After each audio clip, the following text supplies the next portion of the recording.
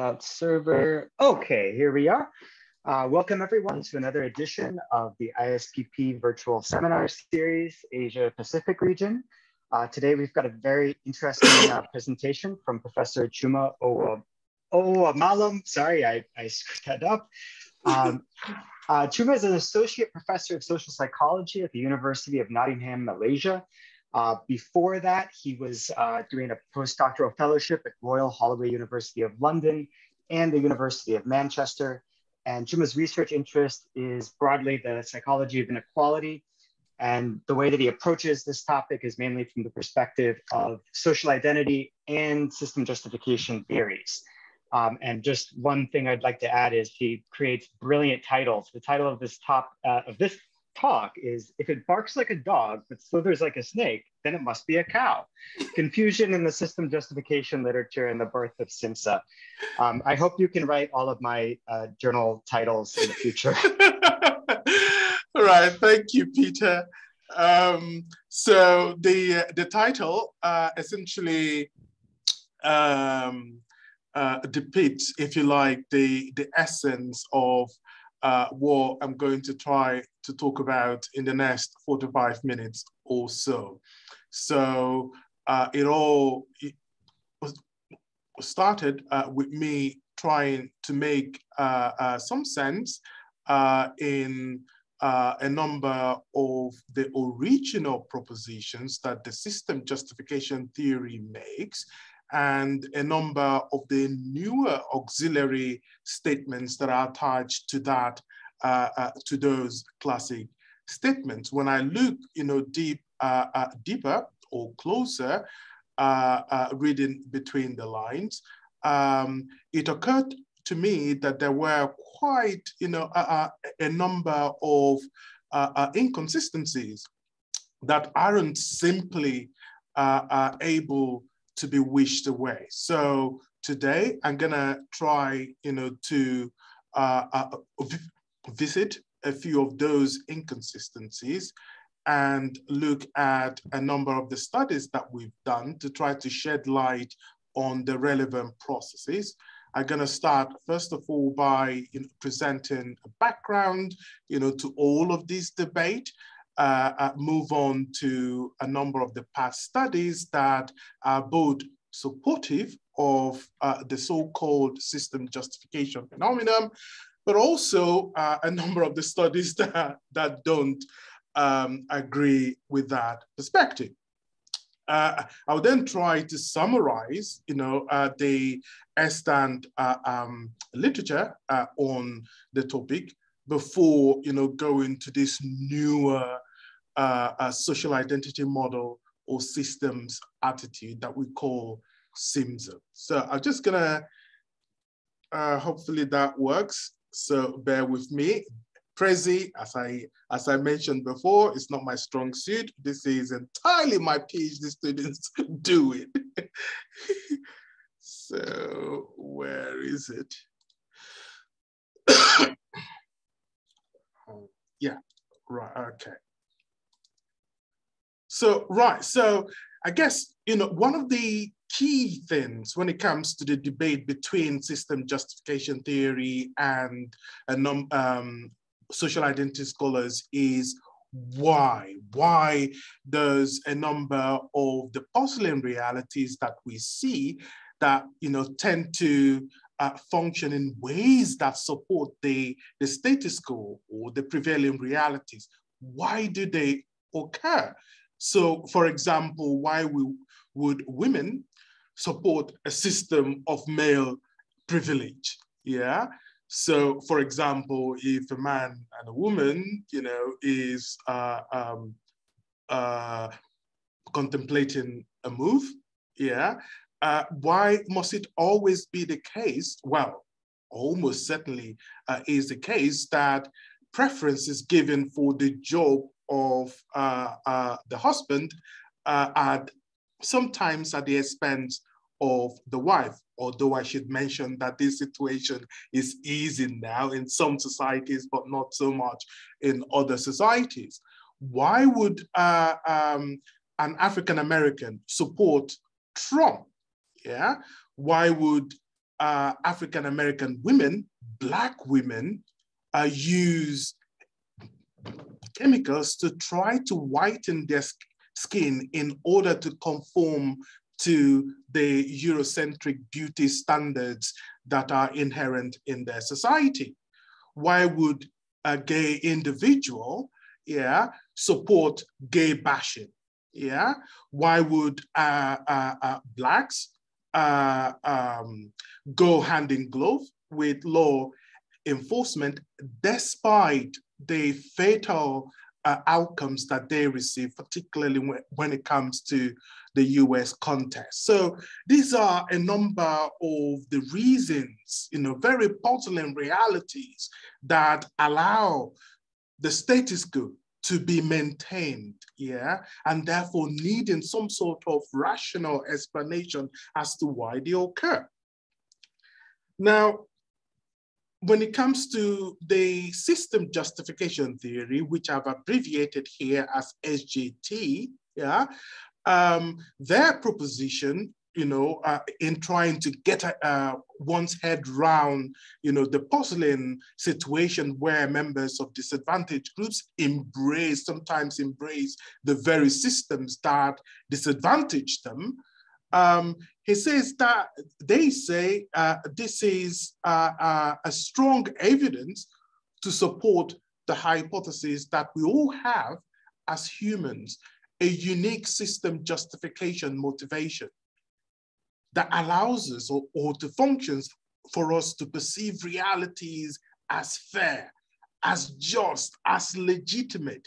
And the sole purpose of this motivation is to maintain societal traditions, to leave things the way they are, not to benefit oneself or to benefit one's own social identity, but only functioning to leave things the way they are. So in a sense, it does not operate in the service of protecting the interest of the self or the group. So he made a clear distinction between three motifs. So the one motif is the ego or self, related motivation, which functions to enhance the individual's needs, right? We all know how it is the case that even a toddler may want, like my toddler child, may want, to cry in order to satisfy their need for hunger. Yes, so that's a personal interest, the need to enhance oneself, to get some sort of benefit for oneself. Then the other is the group justification motivation, the need to try to maximize the interests of the groups, the social groups that we belong to.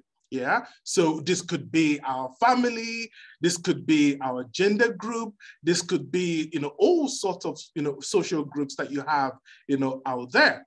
And the third motivation is the system justification motivation, which functions or operates outside of these two traditional motifs, that is separate and sometimes independent. It works independently from the self and group motifs, particularly when it comes to the case of members of disadvantaged groups. And I'll explain why that is the case later on. Now, according to this perspective, the system justification motivation allows us to get a handle on the seeming irrational behaviors that, or irrational attitudes that members of disadvantaged communities sometimes present. So, for example, an African American who supports law enforcement in the US must be bonkers, must be out of their mind to want to do that. So that is seen under the system justification perspective as an irrational behavior. Why would they want to do that? Now, I'm gonna try and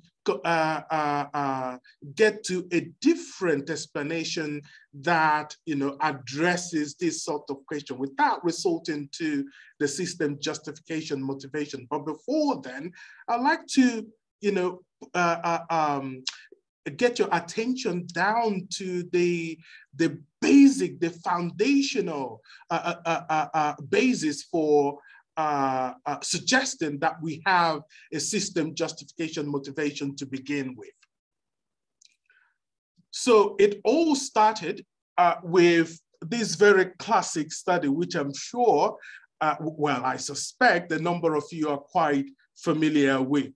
But for those who are not, I'm just going to go through that quite briefly to give you a taste of what is at stake in this classic study. So this minimal group paradigm, yeah, it's a method that Henry Tashfeld, who is the pioneer of the social identity perspective, used to try to demonstrate the fact that merely categorizing oneself as being a member of one group versus another is in and of itself sufficient to drive group interested behaviors or group motivated behaviors, yeah?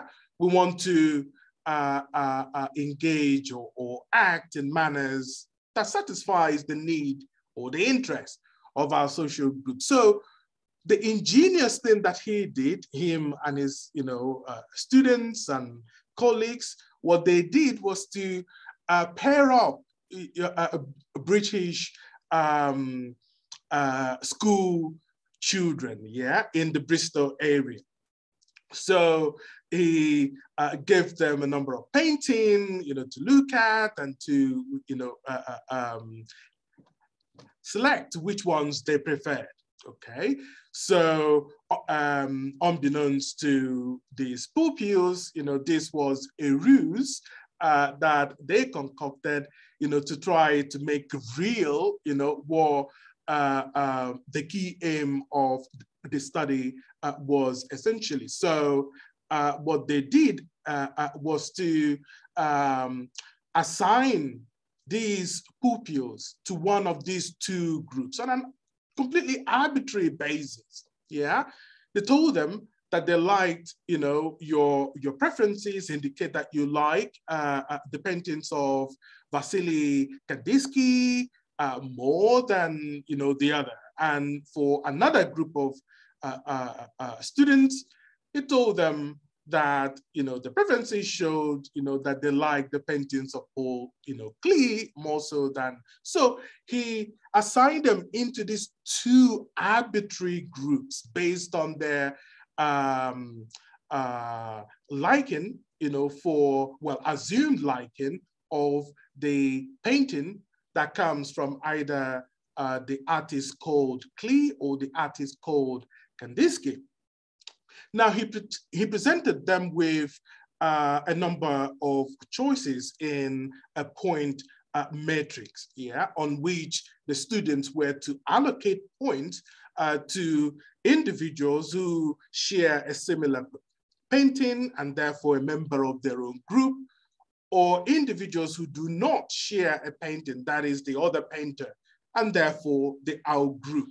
And what they found essentially was that these children were more often or significantly more likely to award greater points to those other students who share a similar preference in terms of, their liking for paintings versus the out group, yeah?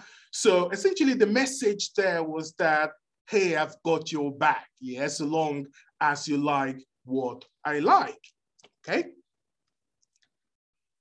Right, so that phenomenon is referred to as in-group favoritism, yeah? So if you see in-group favoritism much later on when I talk, that's what it refers to, the tendency to want to maximize interest for one's group at the expense of the other group or the out group. So I'm just gonna move this out of view for a minute.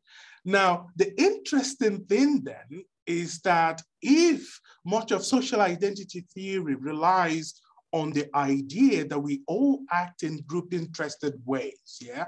Our social identities define our group motif. So we want to have each other's back. Why is it then that sometimes we see instances of out-group favoritism, that is the reverse of in-group favoritism?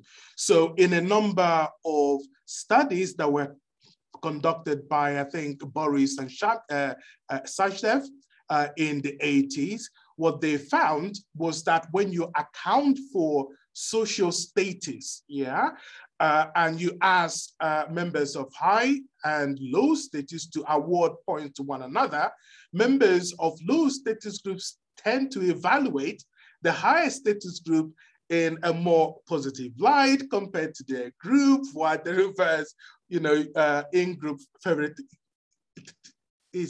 was shown amongst members of the high status. So the question then is, and this is the thing that was at the back of the mind of system justification scholars, you know, they couldn't shake that, you know, away, is why is it then that our group favoritism occurs if we are all motivated either by personal interest or by group interest? What about these instances where people are, you know, obviously acting against their group interests? So according to their view, there probably might be a simpler explanation to this our group favoritism effect, yeah? Never mind, you know, that the social identity scholars have tried, you know, to explain when our group favoritism might occur, yeah? Never mind that.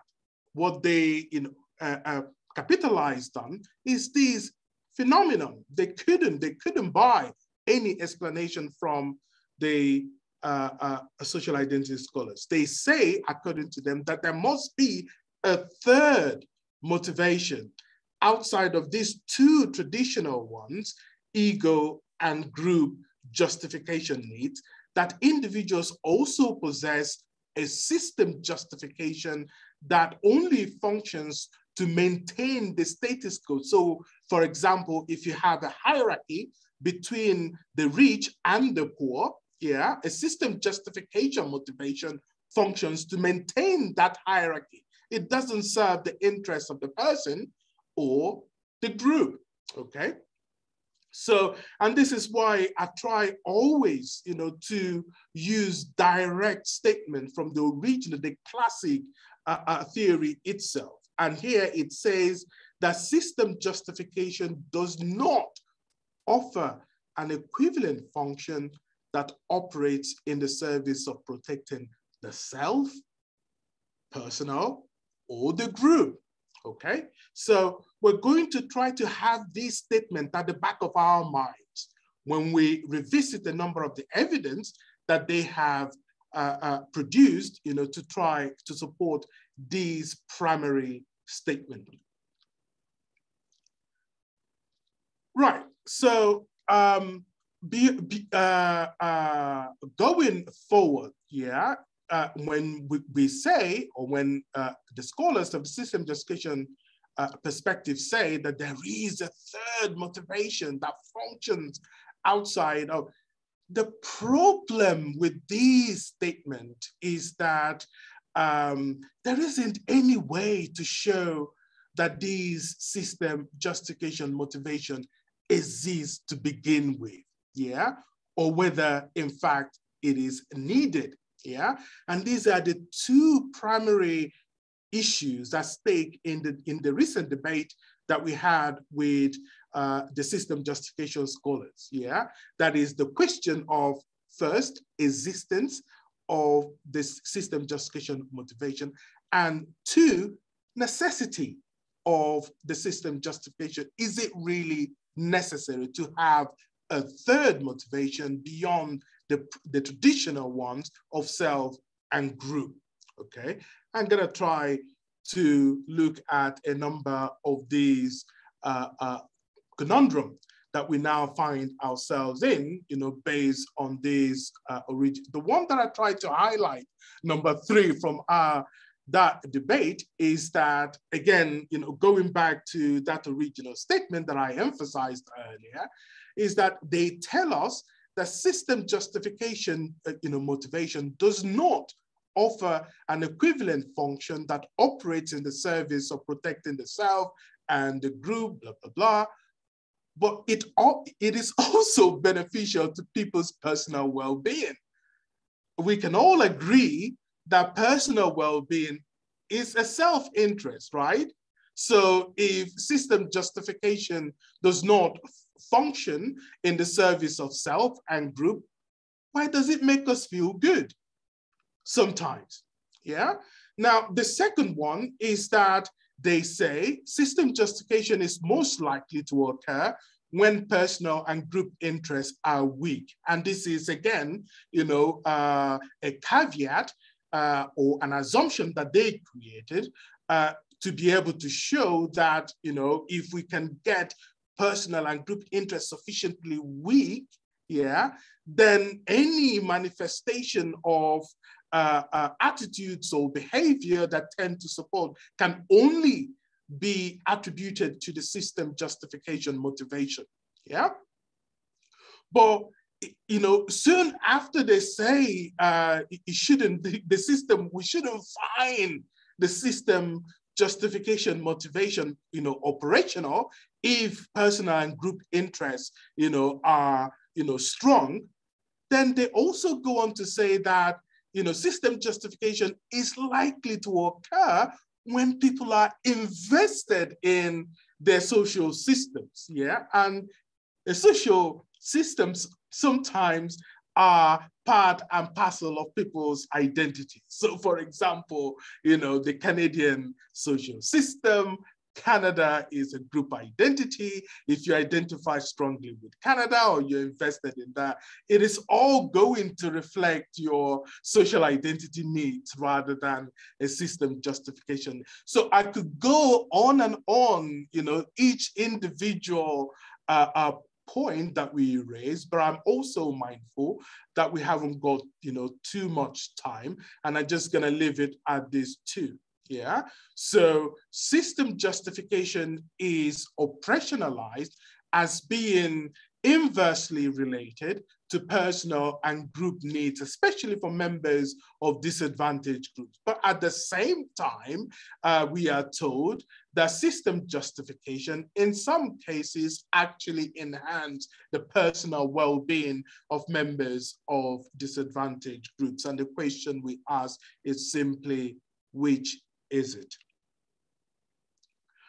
Right, so we've gone, away from, the sort of the historical roots of this debate, yeah? Now, the question that you may then have for me is there a simpler explanation then, yeah, that relies on these traditional motifs, yeah? If system justification scholars have come forward and say, oh, come on, we have a simpler explanation, and they've brought along with them all these inconsistencies, I would be, it is perfectly reasonable that you also ask me whether there is a simpler explanation to what we are trying to explain. So today, what I will try to do or to accomplish are 2 things. Yeah, I've tried to present evidence disputing a number of the foundational assumptions of the system justification perspective, that created the confusion that we are now in. Then, finally, then I would look at the development of the alternative, and I would say a simpler explanation, one that relies on the traditional motifs of group interest. Right, so we'll begin by looking at the key propositions and assumptions of the system justification perspective. Remember what I had said earlier in terms of the diagnosticity of the system justification motivation is that it be inversely related to group motives, especially for members of low status groups. And there is a rationale for that. The rationale that the system justification, scholars have advanced, for this inverse relationship between group motives and system motives from amongst members of low status group is that there should be a tension between the system justification motivation and group interested motives, and this should produce cognitive dissonance, So in the previous example that we had used, so the African American supporting law enforcement in America in order to enforce the rule of law, to maintain the system of rule of law, something has got to give, So on the one hand, they want to enhance the outcomes of their ethnic group, so that they're receiving fairer outcomes, at least comparable to other groups in American society. So the need, to make that known, and one way to do so is to try to rock the system somewhat, via, for example, protest, like you see with the Black Lives Matter movement and so forth, So that is an agitation to try to present, the view that they are not okay with the way the system works as it currently is, So there lies the tension between the system motive, the need to maintain law and order,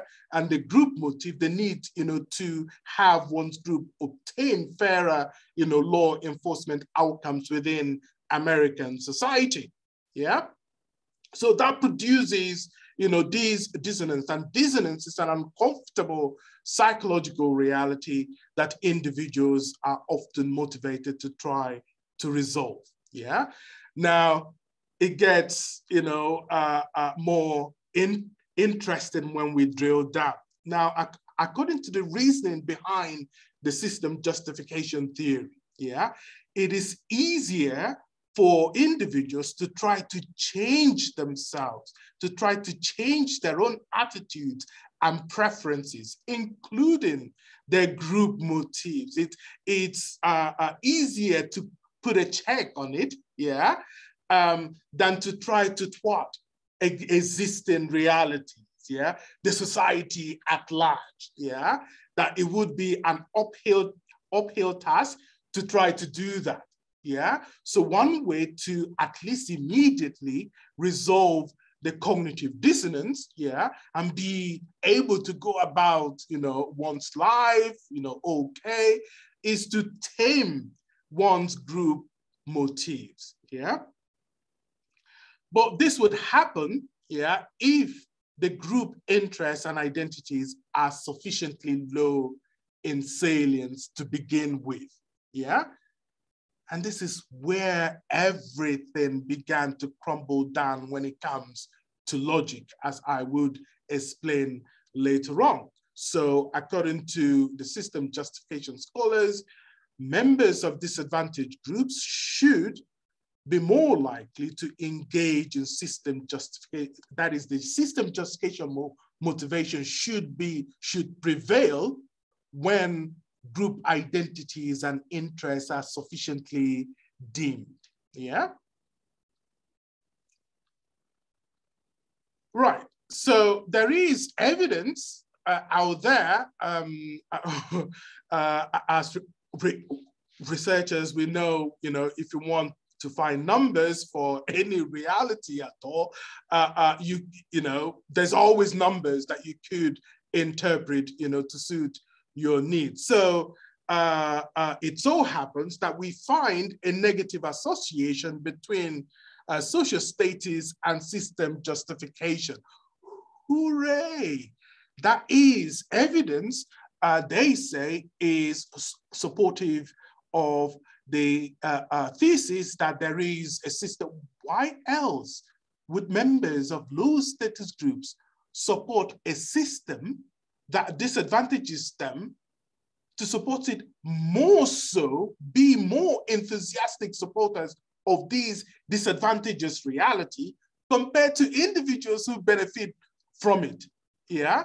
So there is only going to be one explanation for it, and that is the system justification motivation. Yeah. And the idea that the cognitive dissonance that individuals experience, the need to resolve that, pushes individuals to maximize, their endorsement of those realities, to convince people that what they are saying is really what is. So we find that in these two classic studies, Henry and Saul, they show that amongst Latin American children who come from low status groups, that they were more supportive of the system compared to their higher status counterparts.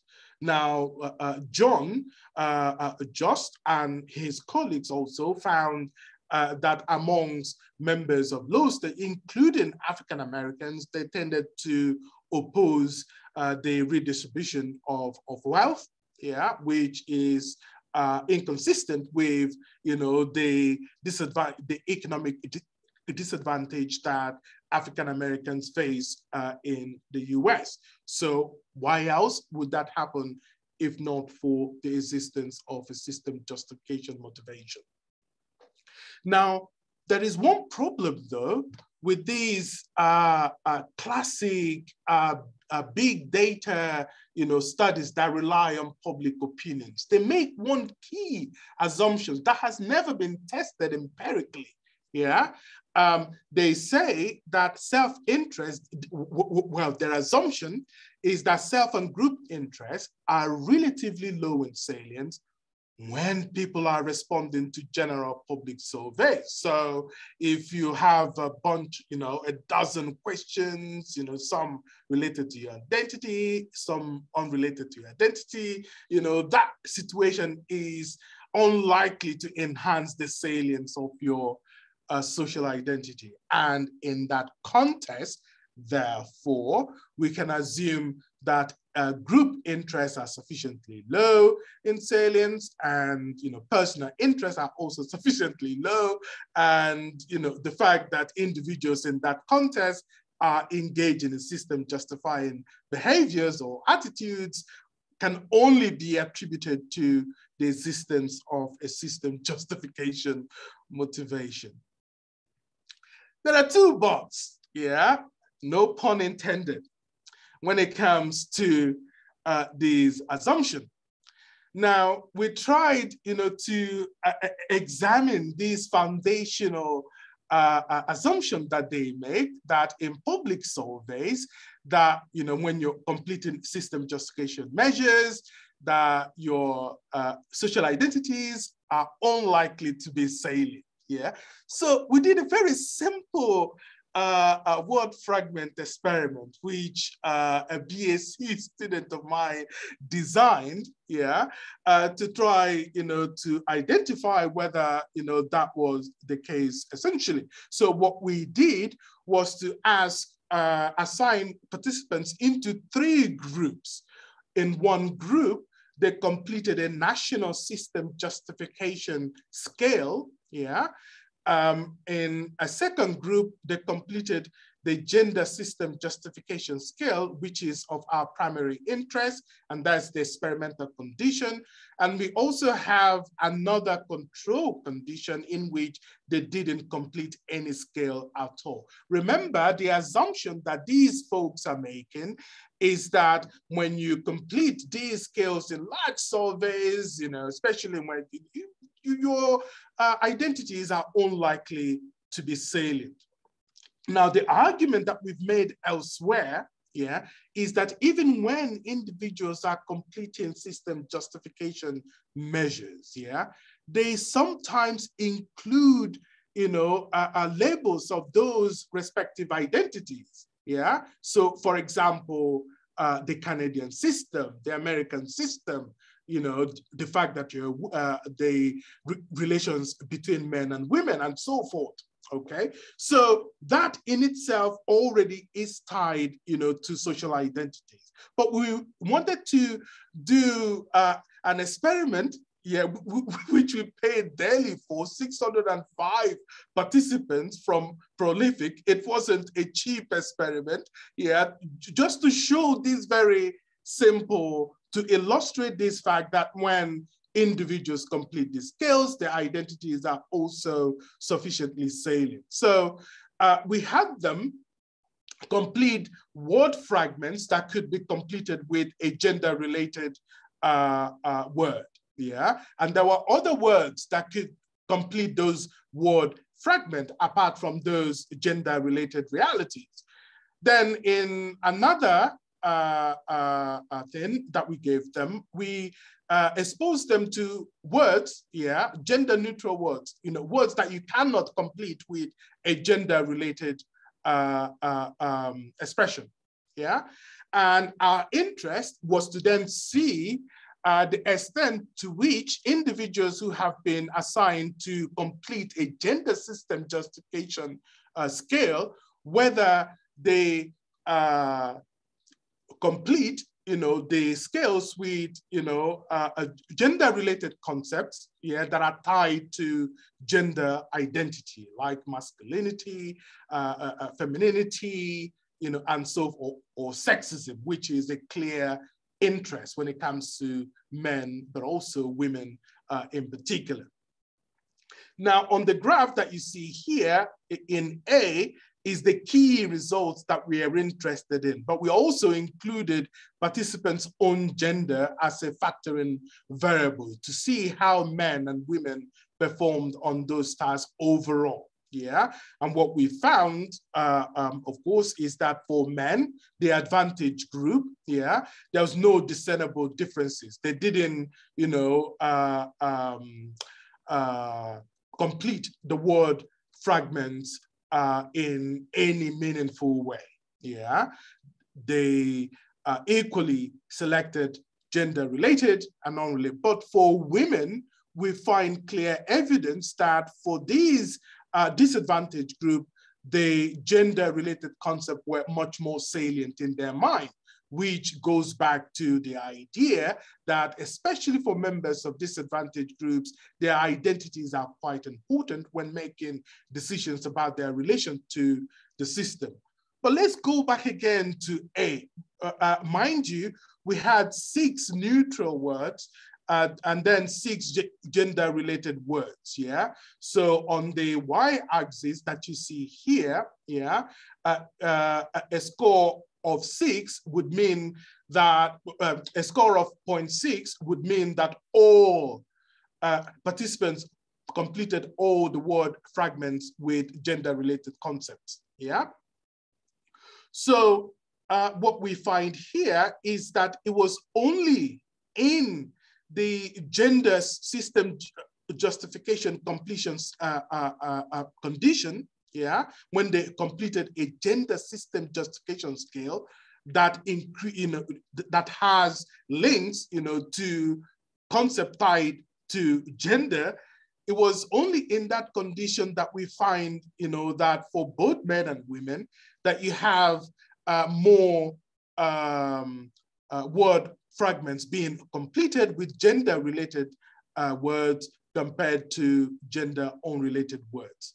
Interestingly, in the control condition, when they didn't complete any scale at all, you find, you know, that completing the word fragments, yeah, were dimmer for gender-related words. So it isn't the case that we find these effects here simply because it was easy for participants to complete, you know, these gender-related expressions. In fact, this control condition here shows us the opposite. In fact, it was even much more difficult, you know, for them to voice those concepts to begin with. So this is empirical evidence to show that the key assumptions that they make when it comes to these public surveys in terms of the non-salience of, the respective identities tied to the system justification measures that they are completing,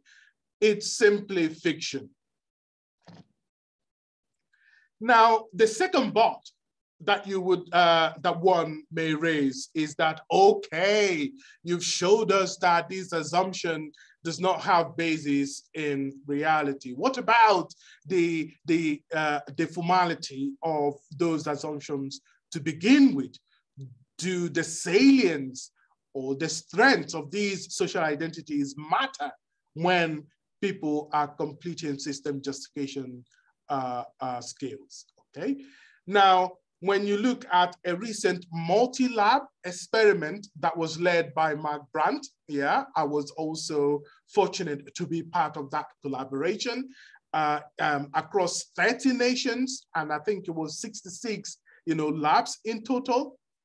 We find an interaction between identity, salience, and status, But we show that it was for members of low status groups, they supported the system more strongly, that is the system justified more strongly when their identity was salient, not when their identity were non-salient.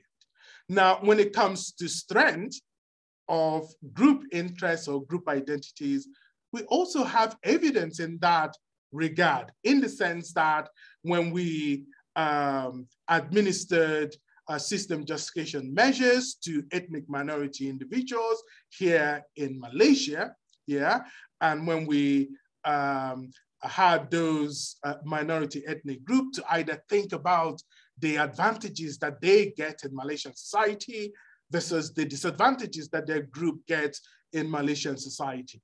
We find that when group disadvantage was salient in their mind, it was in that condition where a strong investment in their group, raised system justification. So to the extent that they felt they had a stake in the Malaysian society, this is the time that they embraced the Malaysian society much more strongly.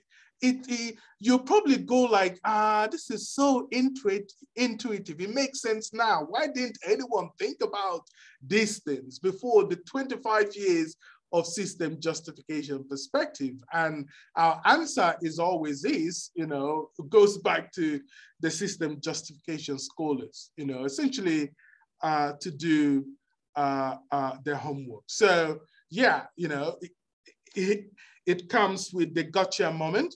A system justification scholar would say, based on this evidence, oh, okay, you've got me now, but there's this other thing that you still haven't addressed, and that is the cognitive dissonance assumption. So whether it be the Brandt et al. Collaboration, whether it be the paper that we published in the Journal of Social Issues, none of these previous studies, including the classic study by Mark Brandt, looking at the status legitimation hypothesis, although he addressed the issue of cognitive dissonance, but that was indirectly.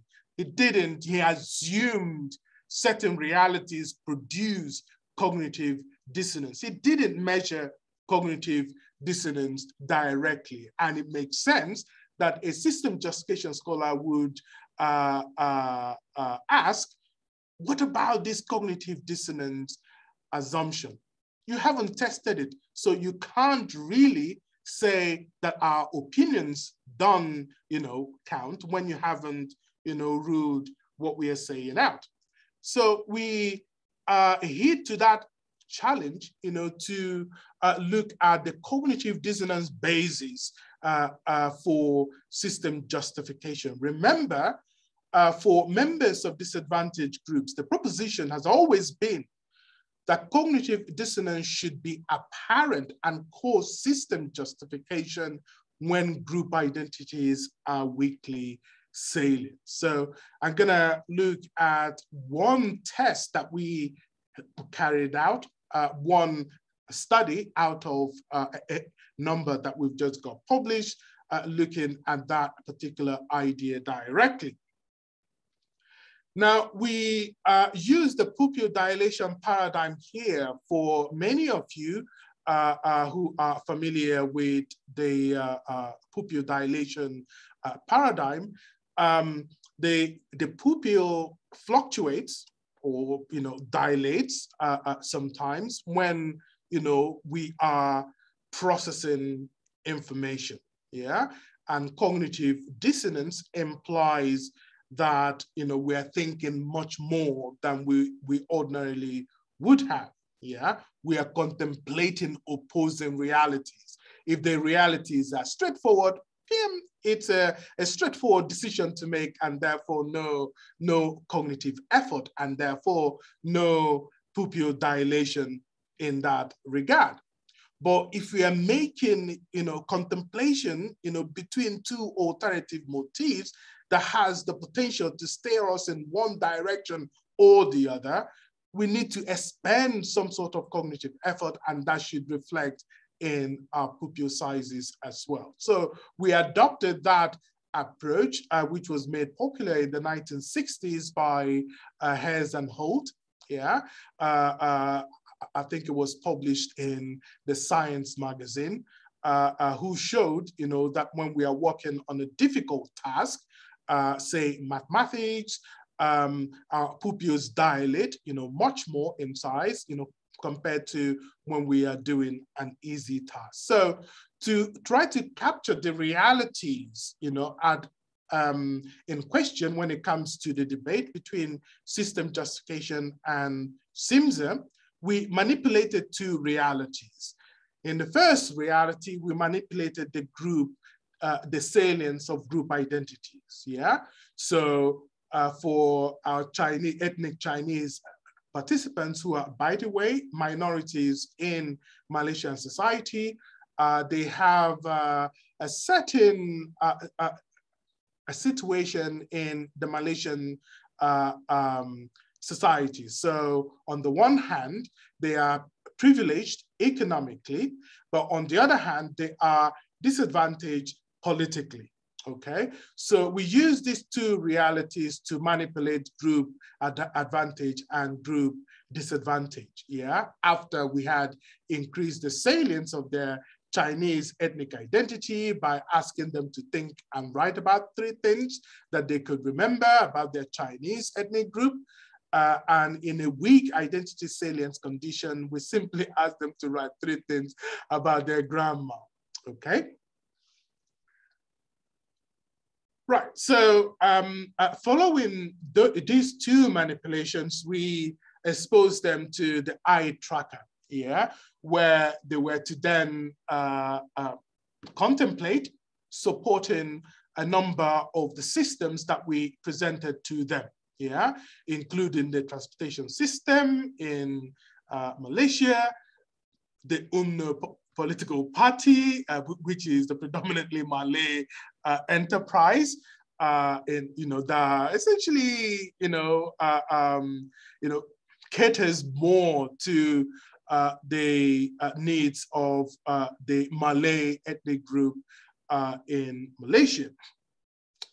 And you have the healthcare system, you have the Mara scholarship. Also, the Mara scholarship is a system that privileges individuals who come from the Malay ethnic background, yeah, given their presumed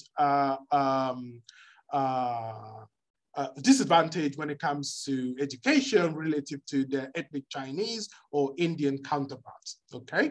So the tricky bit about this pupil dilation paradigm is that we wanted to be sure that the dilation we get is as a result of the cognitive dissonance that were ongoing. So we didn't immediately ask them to rate the system justification scale. We gave them instruction.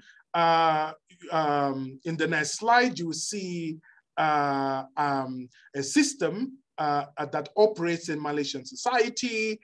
We want you to contemplate on it and try to work out what your attitudes would be for those systems that in a subsequent slide will then give them the opportunity to indicate their responses coming up from the decisions they had already made, yeah? So that we are able to capture, yeah, those decisions, the processing of the decision, yeah, rather than, simply regurgitating the answer, in the answer slide. So it was quite important that our experimental protocol adjusted to those, finer details. Right, so what we what we find here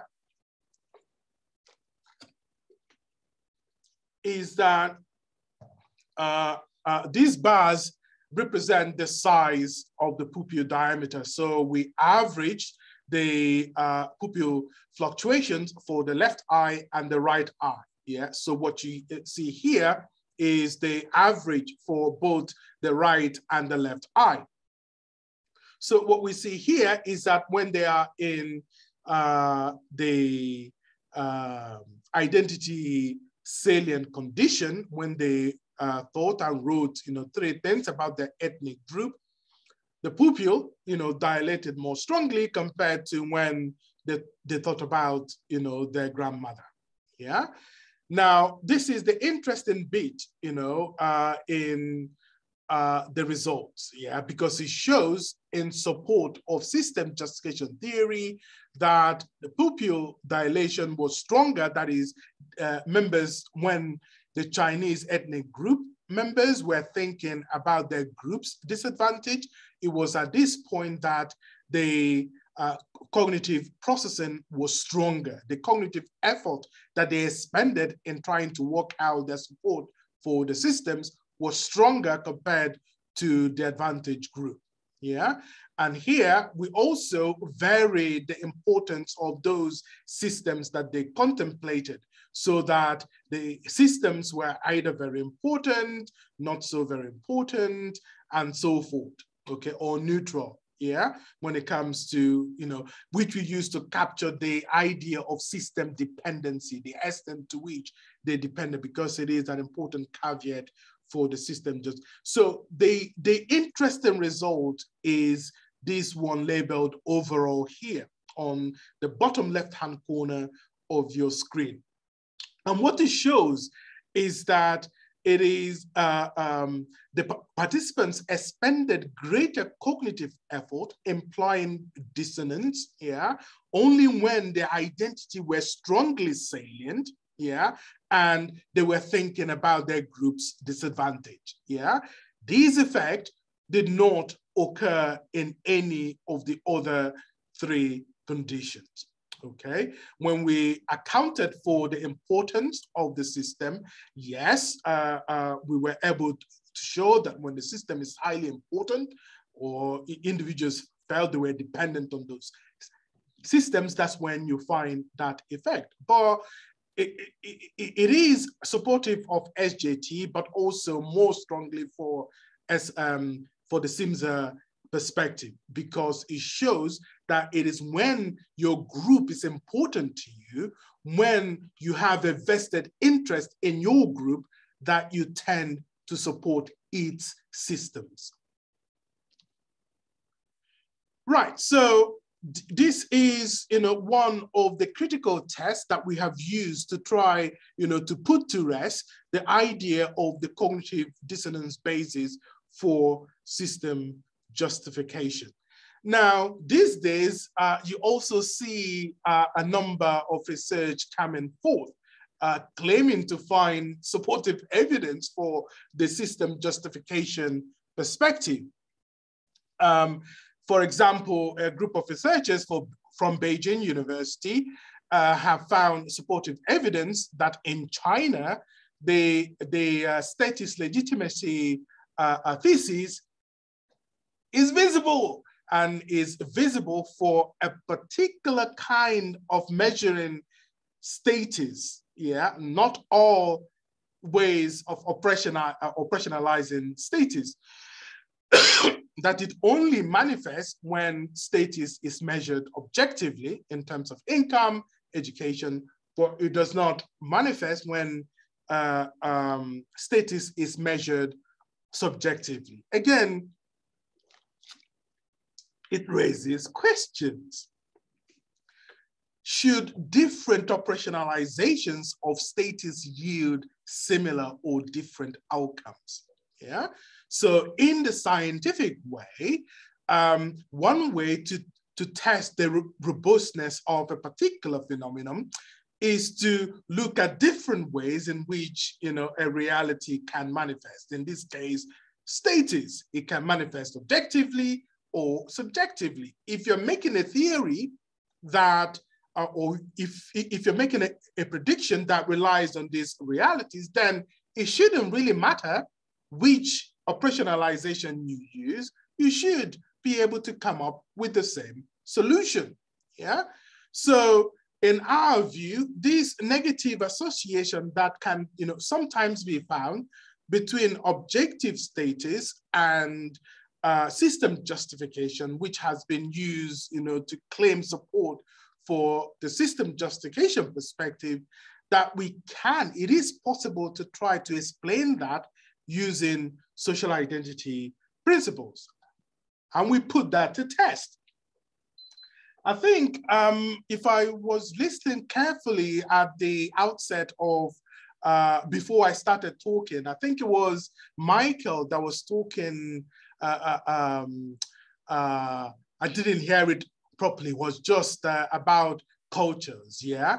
So culture is part and parcel of, you know, the social groups that we come from, yeah? And in Asia, for example, where you often find these negative association between objective status and system justification, there is an element, there is a culture that actually prescribes harmony between, you know, people, or, you know, in the way things function. Confucian doctrine, for example, which was the thing that I was trying to fish out the other time. And this is an extract from a paper that we had just revised and resubmitting, makes a very strong emphasis on, I'm not sure if you're seeing my screen. Are you seeing the test? Yes. From a review paper? Right. Okay. So so the idea of doing extreme things, yeah, is frowned upon, if you like. Yeah, the idea of creating enemies or being in conflict, yeah, it's something that is frowned upon based on the Confucian, you know, doctrine. And this is an idea that is also embraced by a number of philosophical, you know, perspective here in Asia, yeah, whether it be the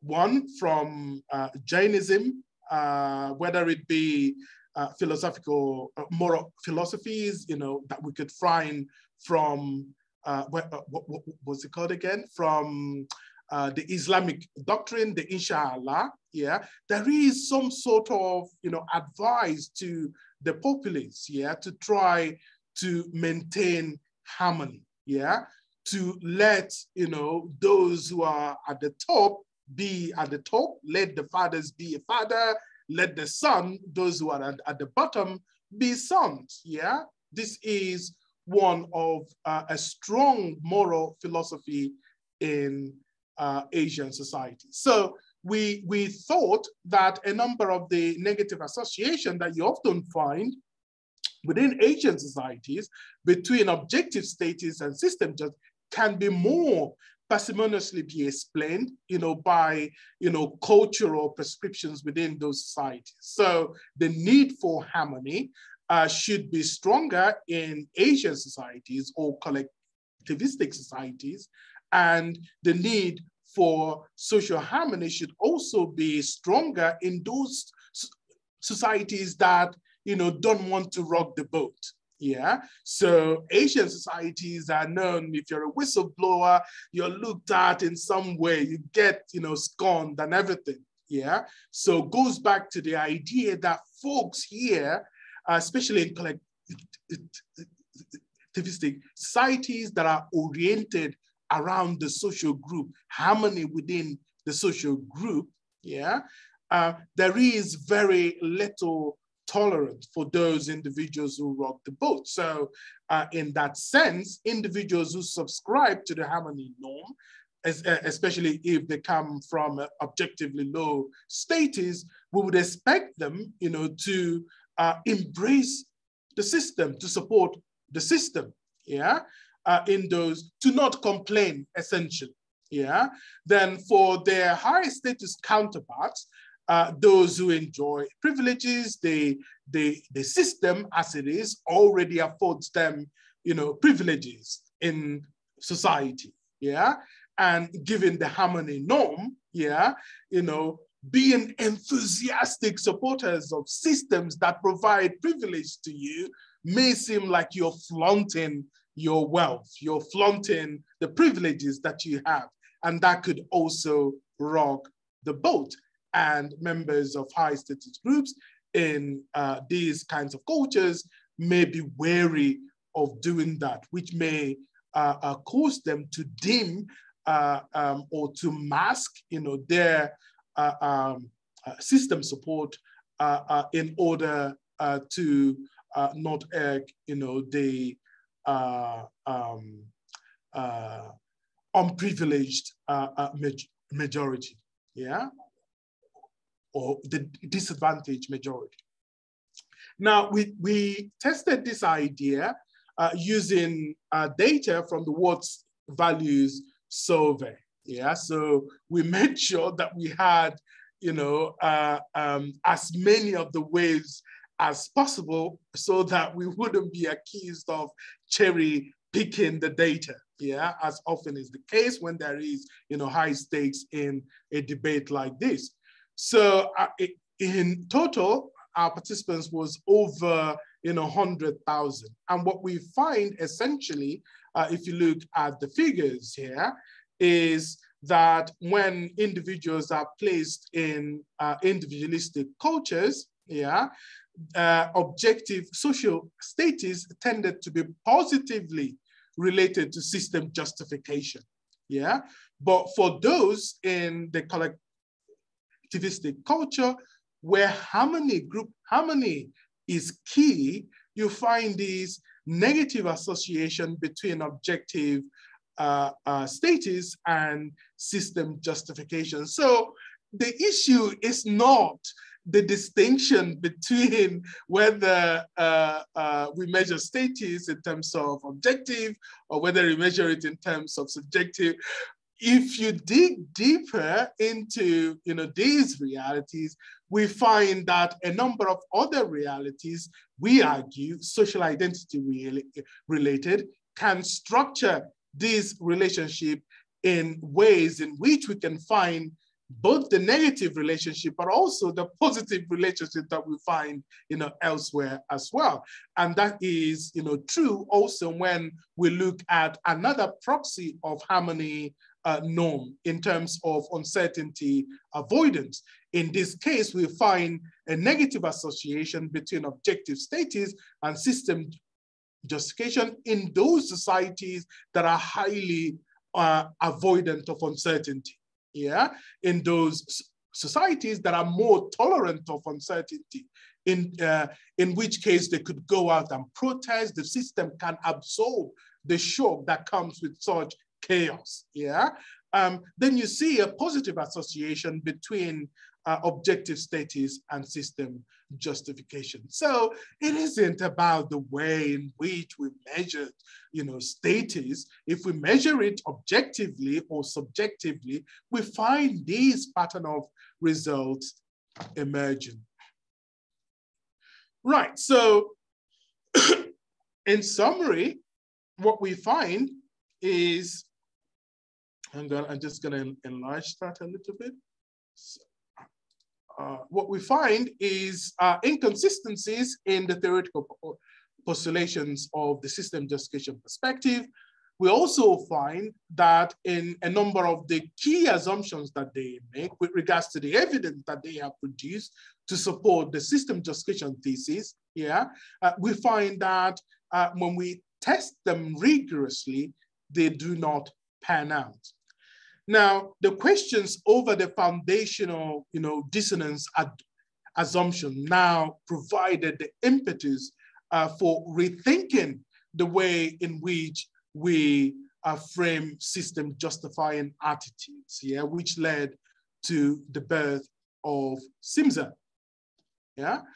So SIMSA, as I mentioned earlier, offers, its contribution is that it questions the need for the system justification motivation, as a necessary, variable when you're considering system justifying attitude, both from the perspective of the advantage, but also, and perhaps more importantly, the system justifying attitudes of members of disadvantaged groups, that it is possible to explain system justifying tendencies amongst members of disadvantaged groups using the traditional group motifs.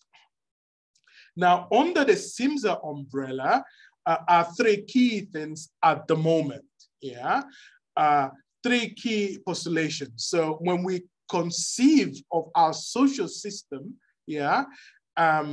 as being stable in the short term and also in the long term, then we are likely to acquiesce, with the system. We passively accept, it is what it is, essentially. So goes the social reality explanation.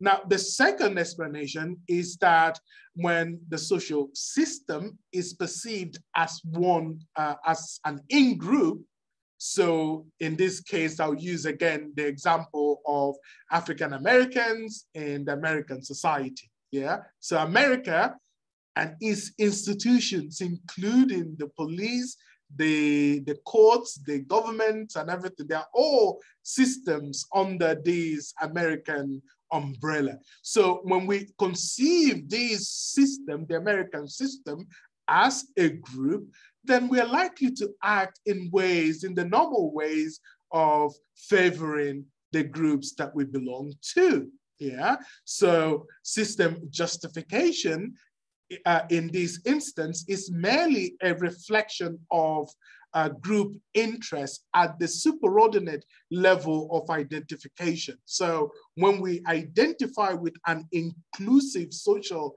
identity, like America, like Hong Kong, or China, like Malaysia, or wherever else, then we're likely to embrace the systems within that identity, regardless of whether it harms, undercuts, our interests, the interests of our group every now and then, because this system is huge. There are other benefits that we can accrue from our membership in that system. So that's the second one. The third explanation that we have under the SIMSA umbrella at present is that when the social system is seen as being stable in the short term, but has the potential to change in the long term, in the near future, then we can accept the reality, the status quo, the existing reality as it is right now, in the hope that sometime in the future, things would be better and our group can advance to become either equal to competing groups or be able to surpass them, So in a sense, the system is seen as a vehicle to address group needs. If we do away with the system, what hope do we have to advance our interests? So that's the idea that this hope explanation is trying to convey. Now, of course, the question is, where is the evidence?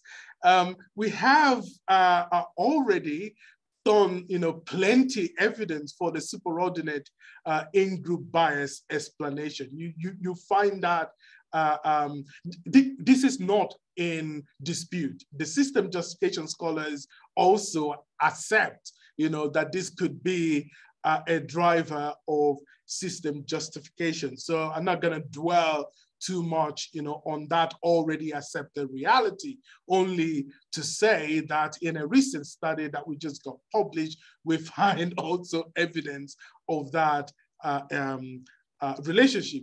So that when individuals strongly identify with their country, then they are more likely to embrace, to trust, the governments that run their nation. Now, the second explanation, which is a little bit more contestable based on the debate that we had, is the hope explanation. To the system justification scholars, there isn't any type of realistic or unrealistic hope that could make members of, chronically disadvantaged groups, to support a very system that disadvantaged them. Yeah. In fact, Just was very specific in identifying, that it is unlikely that a chronically disadvantaged group like women or African Americans would support economic systems that disadvantage them. Yeah. So we chose those realities that he had so much confidence that members of chronically disadvantaged groups are unlikely to support, so that it gives a rigorous rather than a slap on the face, sort of test, for the propositions that we are making. So we piloted, this idea in 2 studies prior to a registered main study. So in that study, what we essentially, did was to induce optimism or lack of it, by leading our participants to, well, we misled our participants to think, that gender pay gap was either stable, as in the no hope condition that you find in the figure labeled B, or that it is gradually reducing. There is movement, which should give someone the hope that at some point in the future that it would even out, or women might even overtake men when it comes to gender pay gap. So we use that to create optimism. So if the system is stable, as in the no hope condition, it provides very little hope that things are going to change, right? But if this system is fluctuating downwards to parity, then we can assume we could have some hope that at some point in the future that things are gonna get better. Right, so these are the propositions or the patterns that you would expect from these 2 perspectives, So you remember for John or for Just, hope has nothing to do with system justification, whether it be realistic or unrealistic hope, it's got nothing to do with system justification, And we expected, the pessimism that Just prescribes under the system justification umbrella to manifest most strongly when gender identity, because we targeted, gender group, women in this instance, So when their gender identity, when they're least invested in their gender identity, because it is at that point, that we would expect the system motif to prevail and the group motif to take a back seat, okay? While for SIMSA, we expected the pattern of result, the hope-induced system justification to manifest most strongly when individuals are hopeful that at some point in the future, things are gonna get better. And we expected this to occur for individuals who are women who are strongly invested in their gender identity. Yeah, because, you know, in that sense, it would mean that group motives are operational rather than system motives that are independent and separate from group motive. Right, so this is sort of an aggregation of all the results that we found across the studies, looking at the effect of hope on economic system justification for women who are strongly identified with their group versus weakly identified with their group. So you could see on the bottom line here, you know, indicates the effect sizes, yeah?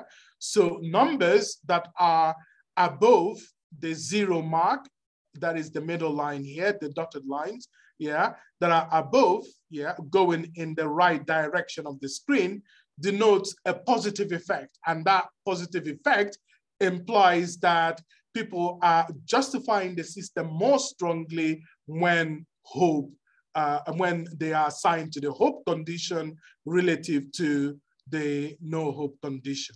Now, a negative relationship would be on the left-hand side of the dotted line in the middle here, yeah, away from 0, yeah, and that would mean that individuals are justifying the system more strongly in a condition where there is no hope, which is the prescription of the system justification perspective. And we want to see whether these, you know, fluctuations occur, yeah, in the manner that is expected from the SIMSA perspective versus the SJT perspective. Now, if you look at the top panel, yeah, the dark effect size estimate that you see on the forest plot, yeah, indicates the overall, the aggregated, the meta-analyzed effect across all the studies and across all the manifestations of hope.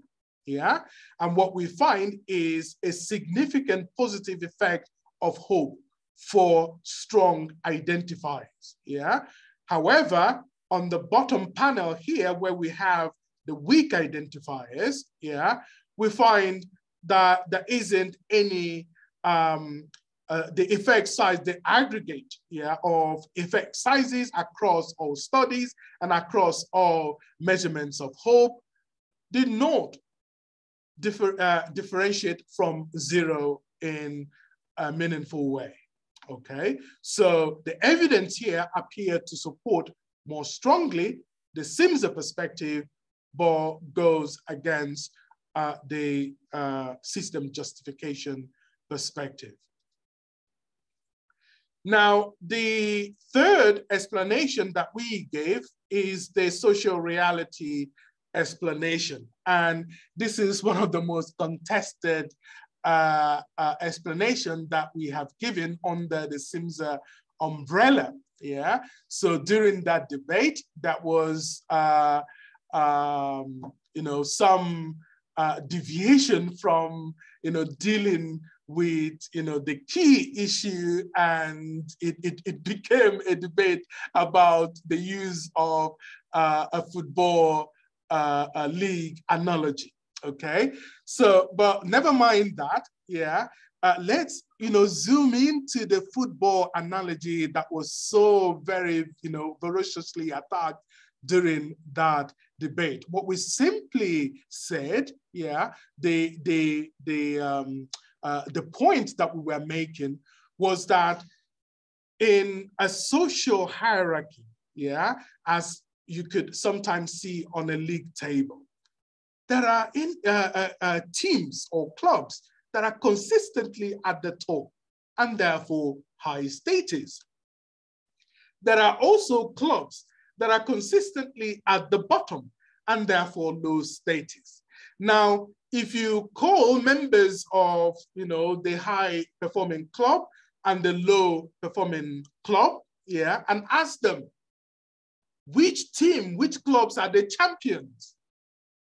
Those from the lower performing club aren't going to say that their club are the champions because the reality forbids that. The reality is that they are at the bottom. But those at the top, it's easier for them to say, yes, we are the champions. Yeah. So in that instance, the out-group favoring attitude that they are expressing is a simple reflection of the reality. They are just calling things the way that it is. It is what it is, essentially. Yeah. So they cannot twist that reality to favor their group. Yeah. And this is, one thing that the system justification scholars, find very difficult, to get a handle on. But, let's drag this football analogy closer home to an instance of a chronic disadvantage. Let's, for example, imagine that the gender inequality index is like a league table for men and women that shows who performs better in terms of, outcomes in income, in healthcare, in whatever else. Yeah, that shows in year on year which group is at the top and which group is at the bottom. Yeah, and on these metrics, the gender development index and the gender inequality index, you could conceive of them as a league table. And in this league table, men perform better than women. Women are consistently at the bottom in relation to men. Yeah, whether rightly or wrongly. Yeah, we're not contesting, the legitimacy of that classification here. We're just trying to map that reality onto the football analogy. So we we capitalized on this real world example, yeah, just to show whether reality constrains individuals to justify systems of inequality. In this case, male privilege. Yeah, we asked them if there was some scarcity in jobs or blah, blah, blah. Would you prefer, that the job went to the man of the house or the woman? Yeah, so that would be a clear show of male privilege. Yeah, if women say give it to men, yeah, as opposed to women, that is a clear instance of supporting a system of male privilege. Yeah. So our goal was to see the extent to which, when we compare their responses across the league table, yeah. So societies where this inequality is very severe, yeah, where reality, the forces of social reality constraint should also be stronger because there is a glaring picture of male privilege in those societies. Yeah, we wanted to see whether in those instances whether women would contest their male privilege or to embrace it because it is what it is. Yeah. Now on this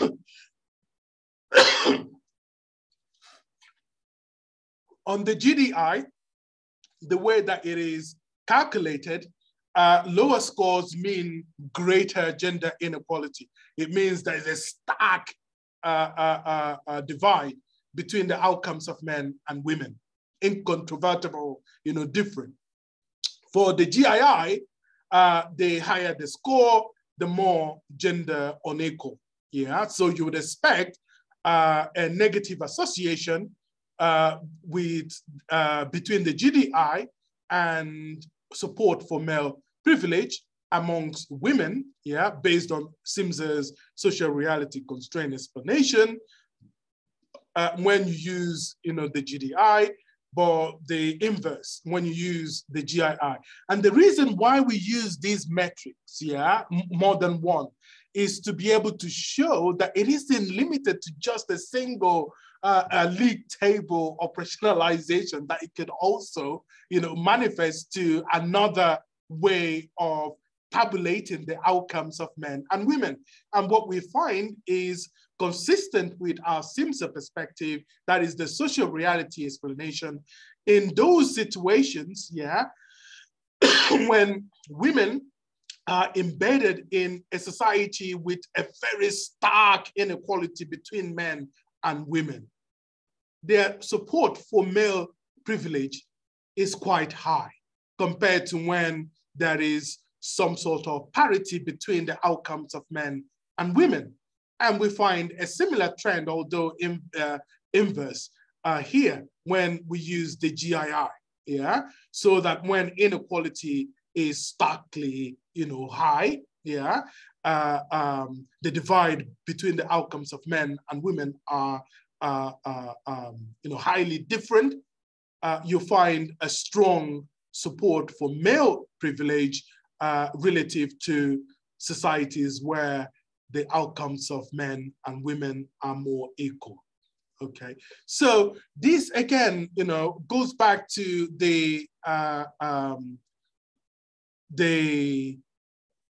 thesis, that we were talking about when it comes to the social reality construct. That sometimes reality, when we are exposed to incontrovertible realities of, differences or hierarchies, that we simply, acquiesce to these realities, yeah, not because that is something that we would want if we think about it, rigorously, or if we had, a different option on the table, but because we're simply saying, this is what it is, okay? And that's the third and final explanation of SIMSA that we have at the moment. Now, beyond these three... Chuma, could I introduce Kat among the pigeons here? Okay. I know you've got a lot to cover, but you've certainly already covered a lot. I like to contest your notion of social reality. I'm assuming, as a social psychologist, what is real to us varies as a function of the very social system in which we're embedded. Mm-hmm. Now, I say real to us. Mm-hmm. That's the social perception, my perception of what is real.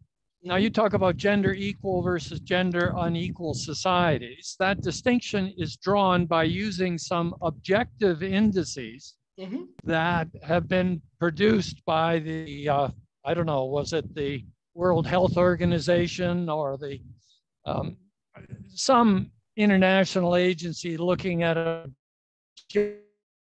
objective indicators of Mm-hmm. political, educational, health participation, comparing men and women across nations. Mm-hmm. Okay, well, now down to objective societal reality, but how is it perceived by the actors within that system? Do you know, for example, if you are in a wealthy system Mm-hmm. compared to a less wealthy system? Humans have a huge capacity to adapt, and not all of them are as well informed about international differences as you and I and most social scientists. What we may be more aware of as actors within a society is the Gini coefficient compared to the GNP coefficient, perceived economic unreality, inequality, for example. Mm-hmm. So I'm wanting you to differentiate what you might call objective societal reality, social reality for the actors and actresses who are involved in this system. Now, this distinction becomes hugely important when you start moving across national societies, because you're using the word contested very often as opposed to disagreed with. Now, I can see that in some societies, women may disagree with inequality to a stronger extent than men. But the question of whether they contest this social inequality is quite another issue. I've always been struck that John Jost comes from a very volatile, disputatious American social system where everybody is protesting almost everything, it seems, and being very vocal and group supported about it. This simply does not happen in hierarchical societies, of which Asians are prime examples. So could we extend your use in the World Value Survey by looking at objective societal indicators as preceding or producing a moderation on the social perceptions of the actors and actresses that lead to greater or lesser socialization, societal justification of the systems? You see where I'm going with this? I'm just throwing this out to you because I think you have to be very careful when we start talking about reality and you're talking to a social psychologist who believes that we see things as we are, not as the world is. Yeah, absolutely, Michael. You hit the how do they say it again? You hit the bell on the head or whatever else. Yeah, the snake on the head. yeah. So the nail yes, on the that head. is. Yeah. So this is how many a 45-minute talk, and there are often finer details that get missed in this sort of especially myself passionate talks. So yes, there is a distinction that can be made between objective reality and subjective reality. And what SIMSA, the social reality explanation that SIMSA is offering, tallies more to objective measurements of reality. The league table, for example, is an objective metrics, for deciding who people have agreed to the rules before going to do the play, and therefore the outcomes are unsurprising. Those who win have legitimately won. So those who are at the top are at the top, and those who are losers by the objectivity of the game. So when you ask individuals who have lost in that contest, who are the winners, reality constrains them, the objective reality constrains them to say otherwise. So in that instance, the motivation is more based on social accuracy, to reflect the reality as it is, as opposed to how they would want it to be. What you're saying is absolutely true for people who follow soccer. It's absolutely true for people who are playing on those teams in soccer. But I'm suggesting to you that not all people in a social system compete for a start, that they've been socialized towards harmony. They're not sensitive to conflict. They're not conflict attentive, you might say. And as a consequence, a lot of this theorizing just doesn't hit home unless we force them to answer questionnaires that have been put together by social scientists coming out of weird societies where there's a lot of social conflict and confrontation. You see where I'm going with this? I'm not saying there's anything wrong at all with what you're saying. I'm trying to enlarge it so we capture the reality, the social reality of individual members of different societal systems. Yeah, you're absolutely right, Michael. The reality that we try to capture, I have tried to define the narrow purview of that explanation in the sense of when we're talking about objective classifications, objective basis for rating individuals at the top or at the bottom, in which case accuracy motives prevail. However, and as you quite rightly mentioned, there are other social groups, yeah, other situations in which there may not be instances of conflict or competition, yeah, and other processes may also manifest to explain, you know, like system justifying attitudes in those particular instances. If you've had a chance to look at our debate piece also, we're not saying that, you know, our explanation captures the entirety of the ways in which or the reasons why members of disadvantaged groups can support realities, but we are offering more parsimonious explanations rooted in the social identity perspective that does not require us relying on a system justification motivation that we don't yet know whether it exists or not, yeah, that we could use the traditional motivation to try to explain some of, if not entirely, manifestations of system. And this social reality explanation tries to do that, but also mindful that it operates under certain situations where, for example, the means of classification or hierarchy is objective. In the case of GDI, it is an objective metric, like the Gini index also, like you mentioned a while ago. In the football club football league situation, it is also objective because the rules have been agreed upon prior to entering those. So in those instances, and we were simply trying to address John Jo's objection to the football analogy as being relevant at all, you know, to the explanation of system justification amongst members of disadvantaged, chronically disadvantaged groups. And we're just simply trying to also map these football analogy into another contest, in this case, women, yeah, using the gender league table, yeah, and to show that under this specific contest, yeah, that we find, you know, the explanations on the based on the social reality explanation to manifest, yeah. But yes, I do agree with you quite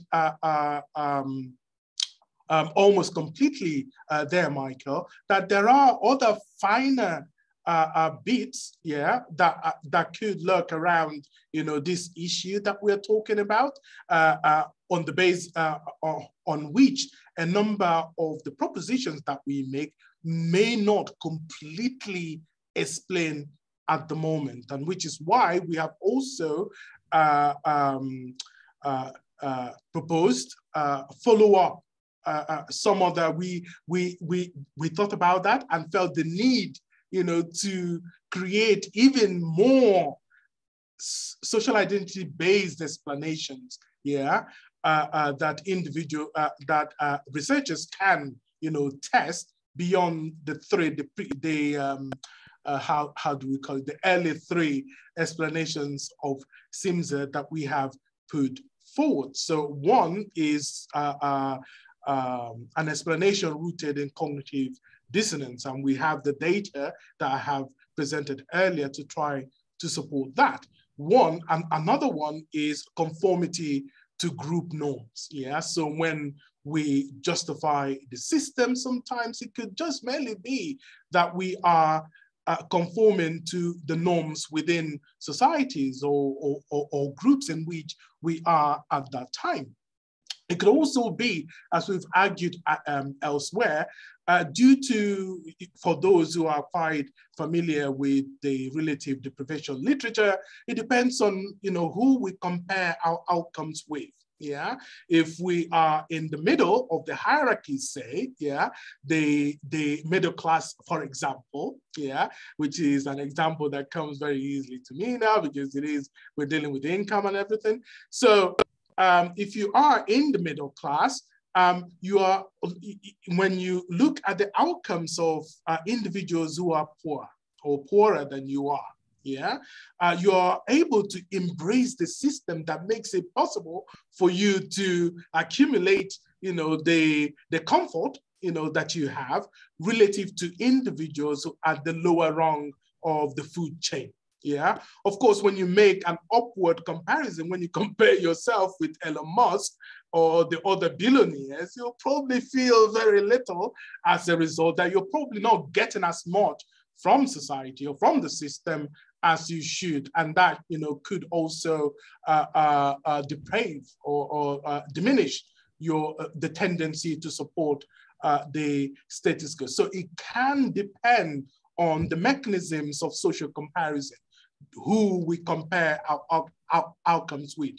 Beyond social comparison, there is also temporal, comparison, when we compare our outcomes in time. So if our outcomes have improved today and likely to improve even more tomorrow compared to what it was yesterday, then we're also likely to embrace the systems that make this possible.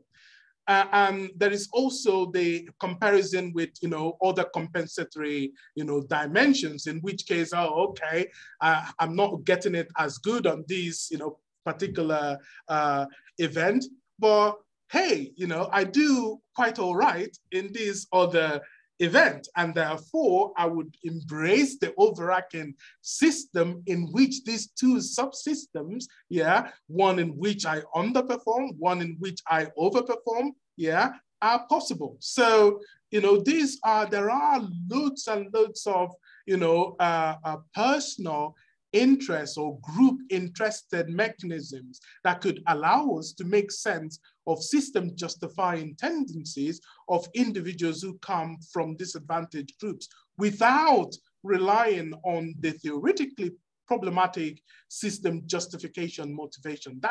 That's in a nutshell what our argument has been and will always be. Thank you. I am persuaded. Thank you. So what can I say? I look forward to more questions or collaborations with you, your students. Bring it on, essentially. Thank you, Chuma, so much for the fantastic presentation. And I thought you mentioned the harmony mentality. I thought to get the Q&A started, I would try to imbue myself with the spirit of a harmony mentality. And if system justification is the thesis and SIMSA is the antithesis, I just want to offer like a few sketches towards a potential synthesis. Right. So judges actually came to CUHK a few years ago, and I brought up, I said, the whole system justification idea reminds me a lot of the concept of false consciousness. Mm-hmm. And he said, yeah, actually, that was one of the inspirations behind, the research on SJT. Mm-hmm. So false consciousness I find really interesting because non-Marxists will criticize it a lot and say, oh, that's so paternalistic. Basically, what false consciousness is saying is that some people have an inaccurate view of reality. Workers should look at their class position, not their nation or their skin color or whatever. So that's false consciousness if you identify mostly with your national in-group rather than your class in-group. And non-Marxists will say that's paternalistic because you're saying what's right and what's wrong, which I find hilarious because everyone believes in false consciousness. Liberals think that conservatives have false consciousness because their picture of reality is not true. And conservatives think that liberals have false consciousness because their picture of reality is not true. So everyone believes in it. So leaving that aside, that brings us to the ideational level. Like, what ideas are in people's heads? What is the reality of the world as they perceive it? And so I wonder if there might be a way of synthesizing these two different perspectives on some similar phenomena if we focus on that ideational level and think of it in terms of something like, if you are a poor Afro-American person in the United States and you're presented with two different perspectives, two different political perspectives, one of which is a kind of system justifying perspective that says, the capitalist system as it exists is basically as good as it possibly can get. Any other alternative has all sorts of risks. It might result in all sorts of terrible things. And the other perspective is, no, we need to organize politically. We need to, have a revolution, or at least like a significant, reformation of the system. But that's going to require a whole hell of a lot of work. And if you know your U.S. history, you might get shot, like 50 times by the police for trying to work for some improvement. So then when you get these two ideas, which one is going to cause more psychological pain? The one where you have to do all of this work and you might get shot 50 times by the police is going to have a kind of higher psychic cost or more psychological pain. And so that's kind of how I interpret what's really going on at the very most basic level of system justification is these ideas that justify systems just feel better. Like I look at my own worldview and I think, good God, like, how am I supposed to convince anyone of this? It's so depressing. But that's basically the same thing going on. So do you think that there's do you think there's any way to synthesize the two if we focus on the ideational level? Because you've been focused on the ideational level a lot. Yeah, Peter, you again hit the ball on the head. Yeah, if I could use that expression. In saying that there is quite a lot that system justification scholars and social identity scholars agree on. Yeah, after all, the system justification perspective came out from the social identity perspective, in the sense that they accept that personal interest drives behavior and system justifying tendency. That group interest can drive system justifying tendency, but for members of advantaged groups. So we agree already on a lot of things. A lot of things that they say make sense, like the cognitive dissonance explanation, which you've also quite rightly teased apart with the real life example here.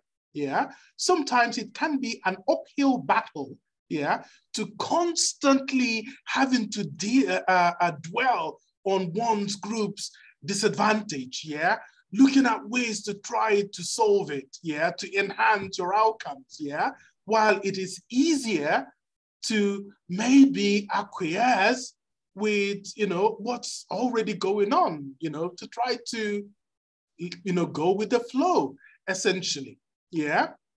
So yeah, but it helps. acquiesce, Chuma, is different from going with the flow. Yeah, Going with the flow is a behavioral aspect associated with whether you do or do not justify the theory. And what's missing for me in a lot of this theorizing and research is connecting your justification or lack of it of the social system in which you're functioning to what you're going to do about it. I think what you're going to do about it is the interesting question that Peter is raising and implying it could be missing here in terms of the psychological calculus of behavior as a consequence of ideology. Yeah, so Michael, there are two things which Peter also mentioned. So you could either go out, and try to upend the system, try to change it in whatever form, but it can sometimes be an uphill battle. Yes. On the other hand, we can try to live with the system, which is what the system justification perspective try to explain. Now, the difficulty between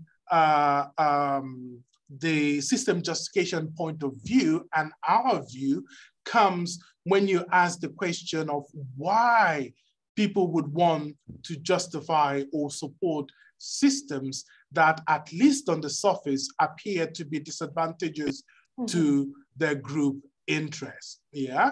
Now, system justification theories believe that that a separate motivation that does not function in the interest of the self or the group is needed to try to explain that phenomenon.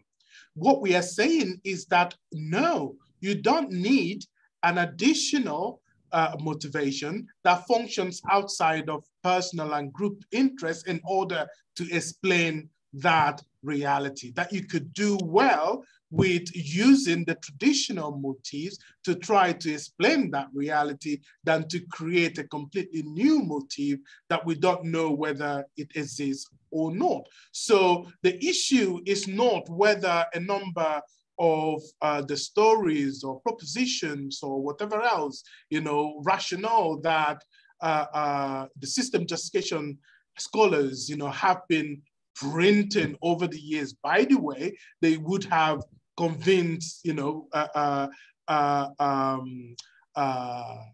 folks, skeptics, before getting those things, published. So those ideas make sense. We're not saying that they don't, but we're saying that we have identified a particular logical inconsistency that when you look at it, when you delve into it, it unravels the whole SJT as a package, And this is what we're trying to offer, an alternative explanation that relies on group interest to try to, to plug, that hole that the inconsistencies in SJT, has created. So the question is not whether, it's not really whether or not SJT and SIMSA can be reconciled. Yes, at some level they can, because for both, there is an understanding that personal and group interest can, under certain circumstances, and for some demographics, drive system justifying attitudes. The point of departure comes when SJT assumes that, these system justifying attitudes, especially for members of groups that are disadvantaged by existing realities, when they say that, those behaviors are irrational. They are not. Oh, well, and we go back to a Bob Dylan song, don't we? I'm right from your side, my side, you're right from yours. We're just one too many mornings and 1,000 miles behind. I mean, I think I might have an example that might maybe illustrate the differences and maybe a way to synthesize them. So if we take the example of my older sister, who's a traditional Catholic, and I am not, people like me and John Jost might look at my sister's ideology and say, that is the result of system justification, because she doesn't support, abortion rights. She thinks that, women who stay at home and raise kids are equally doing something of equal value as going out into the workplace.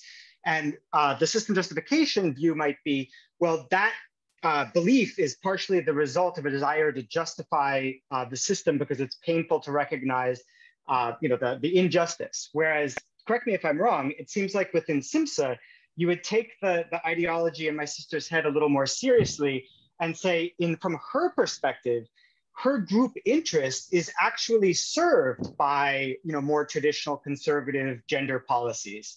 And then I would say the way you can bring system justification back in and synthesize it is by saying, one of the reasons why she found this ideology more attractive and it made her feel better was because it did have the function of reducing the pain you would feel otherwise in being in a system where women are. Yeah, but that's the problem, you see. For SJT, the belief for members of disadvantaged groups, system justification does not serve their personal interests. So it shouldn't make them feel better. In fact, there is an explicit hypothesis in their 2003 paper showing proposing an inverse association between endorsements of system justification and personal well-being. So for members of disadvantaged groups, endorsing system justification should actually make them feel worse, not better. While in our view, we have evidence, out there showing that system justification can also make, members of low status groups feel better. So the problem when it comes to the distinction between SIMSA and SJT is the very idea that,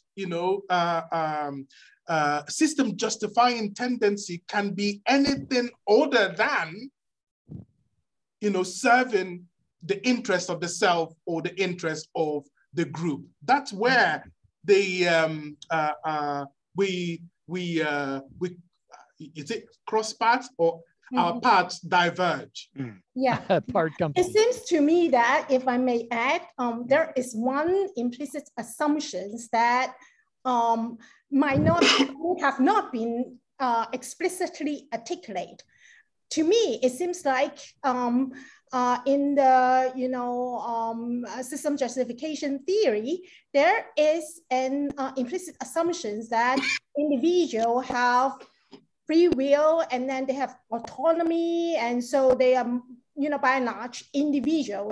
It could be, not objectively true, but individual believe in that assumptions or theories of individual agency. Whereas, in other cultures, for example, Asian culture, oftentimes we see that people don't or have less of that individual agency, but rather a more collective agency. So the belief is that it's not about individual, free will, free choice. Oftentimes, people are embedded in social situations, even with certain, idea or will, but oftentimes they are cracked or they are shaped and molded by the collective. Exactly the point we are making. Exactly. So the collective agency would matter a lot if someone believes in collective agency and they are in an disadvantaged situation, like the lower, SES group or, women.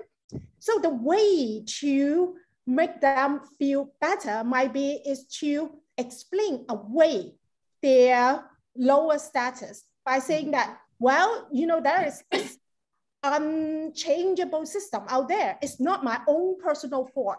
It's because the system is like that, that put members of my group into that poor situation. But I myself might have other qualities, or I myself have qualities that might not be, related to this poor situation. So it frees the individuals from that bad situation.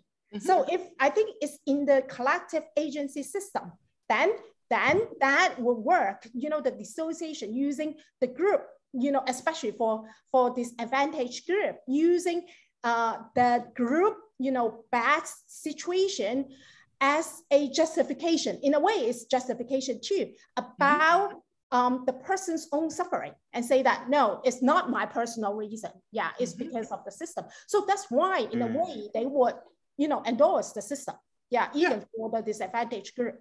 Yeah, I completely agree. Yeah, but in an individual agency society, then that's totally different, because the assumptions that it's individual have the free choice and free will, and so individual bear responsibility. So if you are in a disadvantaged group, it's harder for you to explain it away, your suffering. Yeah. I think we also make a similar point in that our debate piece, that it could all, depend on how easily individuals are able to explain away, their situation relative to, when, the forces of reality compel them, to embrace the reality in which they live. So I completely agree with your assessment that collective agency can play quite an important role, which is what SIMSA is all about anyway. Yeah. So Chuma, where are you going to take this work? I mean, what's the future, particularly now that you raised the issue of the fact that things may be different in Asian cultural systems than they are in the particularly weird cultural systems in which this theory was originally developed? Can we go more broadly and to give it a kind of universal application that is sensitive to the societal realities, the societal cultural reality in which individual human beings are trying to make sense, some more, some less, of the system in which they are embedded, keeping in mind exactly what Hong Ying-Yi was saying, that some people are socialized not to make sense of the system in which they're embedded. Why go through all this stuff? This is the substance of intellectual debates among high-class PhDs like us. What's the reality on the street for human beings who have to get through the next day? What's going on in the Ukraine right now? What do they think? How are they justifying the system? Are they justifying their system to a much greater extent now than they used to before the war, before Russians invaded? These kinds of things related to my fundamental question of what are you going to do about it? What are you going to do about it? After ideology, what's next? Do we sit back comfortably and read our books? Hopefully not. So, well, okay. I mean, have we been asking that question? And a number of these questions that you're asking now is probably, and hopefully should, I'm hoping that I would motivate my students enough, to carry on the touch. Essentially, as I have hinted in one of the, especially the one on the slide, there are forces of culture that play a role. And yes, it is quite ambitious, to find a universal theory that applies across culture. I think this is something that we should be aiming for. Whether it can be achieved, I don't quite yet know. We can do individual pieces of research at the moment and try to piece together, what we, have. But on the idea, on the fundamental ideas, I think, can have universal application. Whether the question is the ways in which it can manifest may be different across culture. So exactly. Things as basic as personal interests or group interests, they're so core that it manifests regardless of which culture you are embedded in. Yes. So in Asian culture, they might prefer to have group loyalties take precedence in their decision, relative to personal, like interest. In the West, it might be the opposite. They might prefer personal interest to take, the front seat and group interest to be at the rear. So this can, we have the skeleton, that we think can be used, can be applied across cultures. But again, it is left for researchers in the cultures, in whatever culture in which they operate, to try to identify the specific realities in their own culture that could tilt the scale, in one way or the other. And, this is what reasonable scientists do anywhere in the world, to try to look at the phenomenon that they are interested in, based on the realities in which they are situated. So that's the more optimistic, picture that I could paint at the moment. But of course, there are.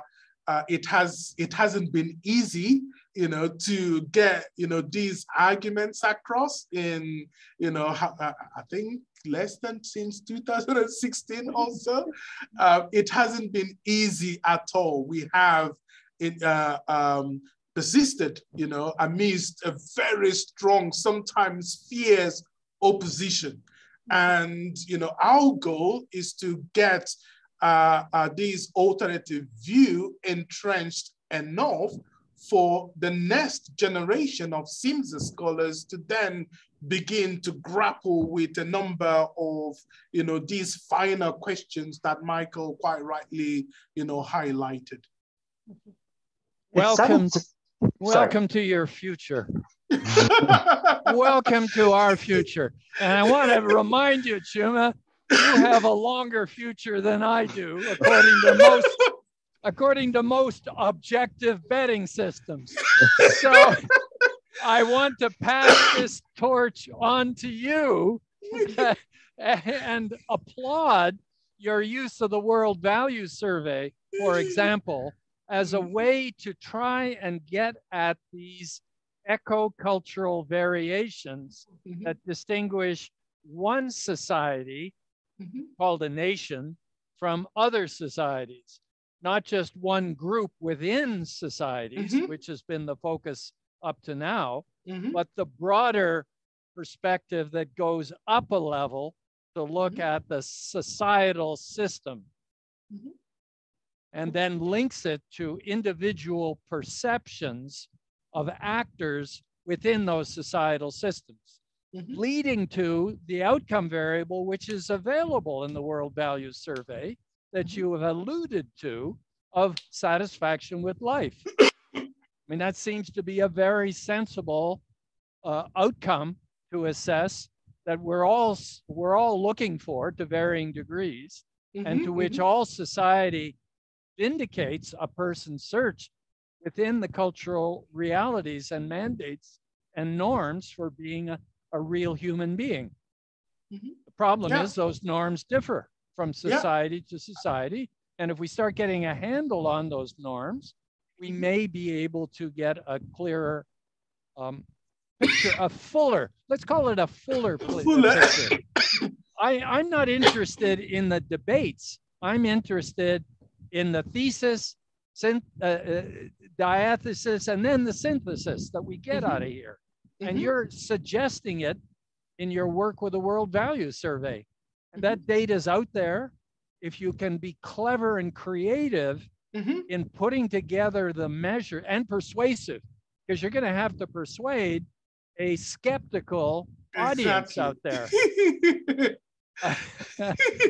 And throughout your presentation, I've been wondering, where is John Jost when we really need him? What would he have to say? I mean, he's a very open-minded guy.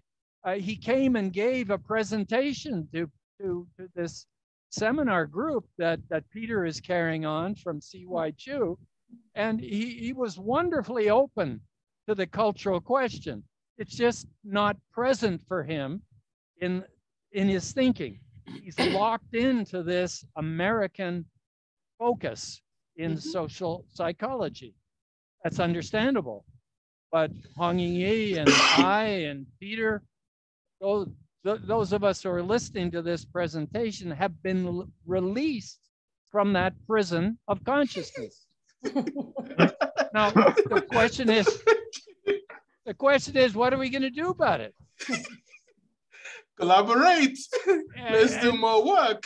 And find ways in which no consciousness is false. No consciousness can be false. It is what it is. It's an adaptation to the realities that you've survived so far. And we're all survivors.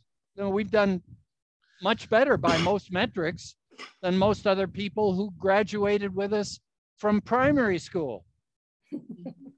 Right? Now, how did that happen? I mean, that's what we got to be explaining in life if we take a broader point of view.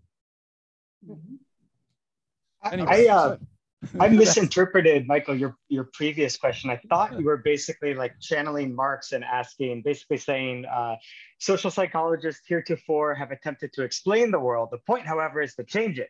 So actually, even though that was a misinterpretation of your question, I wonder if, Chuma, you have any ideas, like, do you think that the SIMSA understanding might help us better understand how people's minds are working in dealing with systemic problems, such that we might have some tool or find some tool to change it? Yeah, that's the goal. That's absolutely the goal, so that we have a set of explanation or tool, as you quite rightly called it, that we could use to try to get a handle on a number of, things that, using the mindset of a system justification motivation, traps us into, making a number of logical, errors and so forth. So yes, that is the goal. In fact, we've started looking at the issue of compliance, during the lockdown as an instance of a system justifying, orientation, the extent to which individuals can forego personal pleasures, group-based, interests to adhere, to societal norms or public health norms, that undermine, their ability, to make ends meet. So for when you're talking about, individuals who come from low income background, their ability to put food on the table, it is dependent or proportional to them, actually going out, to fend for themselves. Whereas for the rich, most often, the need to actually go out in the workplace is not, as severe. Yeah, so you have this inequality there when it comes, to lockdown. But, you still find that, those individuals who are disadvantaged more by this lockdown still, support, the measures that have been put in place. Again, this, brings me to another point that we haven't yet published, which we discuss in-house, that a number of these things, can also be tied to what economics, our folks, our colleagues in economics have thought a long time ago in making the scale of preference, So our interests, personal and group interests, can also be calibrated, so that, what might seem an immediate interest for individual or a group at this particular time may not be the, have the same urgency, for another individual or group at that specific time also. And their system justify the ways in which they negotiate with the system or try to live with the system depends on the importance, the urgency of the interest that they have had to meet at that time, whether it be a psychological interest tied to their group, whether it be a symbolic interest tied to the group, whether it be material interest tied to the group. So at present, there seems to be an often uneven reliance on material, interest. And when individuals, for example, who come from low income backgrounds do not support redistribution of wealth, we fail to address the other, a related question of whether there are other interests that may be satisfied by their action other than the material interest that may seem obvious to the onlooker. So this is, something, that we think is lacking in the system justification literature, because they look at interest from a very narrow, single-minded, if you like, perspective, rather than taking a broad view when it comes, to the numerous interests that may be competing for attention at any given time. So these are, some of the, ideas that we are toying with, that we are also trying to show experimentally, and, hopefully be able to get those out if they allow us to do so. Who are they? that shall not be named. Reviewer 2. Is this reviewer 2? Yep, reviewer 2. Well, I noticed you did have an R&R for Journal of Political Psychology. We are managing. We are managing, given the odds.